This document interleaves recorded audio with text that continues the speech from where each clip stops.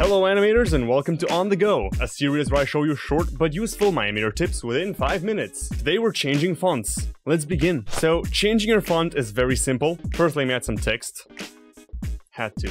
But alright, I want you to minimize Mine Imator, hit your search bar and go to the control panel. I'm sorry, my system is Slovenian. I'll add some English text in the video so you guys know what to type. Now go to the search bar up here and type in fonts. Once again, English text. Open up this folder, and in here, you have all the fonts that are on your computer right now. You might not have as many as I do. I do graphic design, I need a lot of these. So let's find one we like. Say, Dr. Glitch. I want you to right-click this, copy, and paste it on the desktop. Now this is your font. However, be careful. If the font is too big, Mine Imator is not going to detect it. Dr. Glitch is a pretty detailed font, so let's go with something else. Let's go with Airstrike. Copy, paste. And it's usually gonna paste the entire font family, not just the one font. Now in Mine Imator, font, browse, and select the font you want. You can also make it face the camera, that still works, and make it 3-dimensional. That also works. So that's all for me. That's how I change fonts in Mine Imator. I hope you guys had fun. I hope you learned something new. Now drop a like on this video and hit the bell for more content. And with that on the side,